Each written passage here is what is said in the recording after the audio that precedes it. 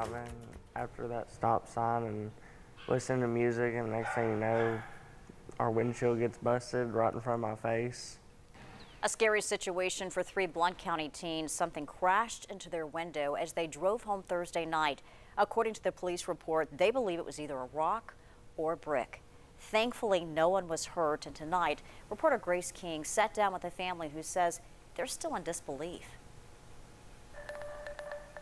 That's right, Beth. The parents let their son pick up his brother from a nearby friend's house. Nothing out of the ordinary, but what happened afterward is something they're hoping will never happen again.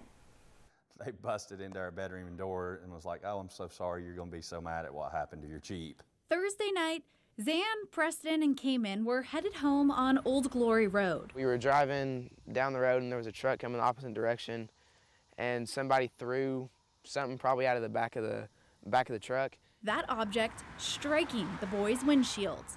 And it almost came in and hit me, and Zan was in the passenger seat. There's paint chips all on the top, and you can see in here, there's glass everywhere. And I looked at the front and there was shattered glass right in front of Cayman's face. The boys headed home as quickly as they could, but by the time police were able to reach the scene, they told the Fullers it was probably too late to do anything. You know, it'd given whoever had done this plenty of time to get home, get to wherever they were going, and basically not being able to be held accountable for it. Now, the Fullers are hoping to use this as a teaching moment. You immediately stop at the closest, safest place and call the police, then call us, so that the people responsible can be caught.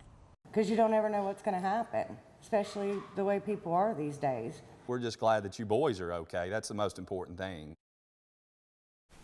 The Fullers are thankful all 3 boys made it home without any injuries. If you have any information regarding who may have thrown that object, please contact the Maryville Police Department.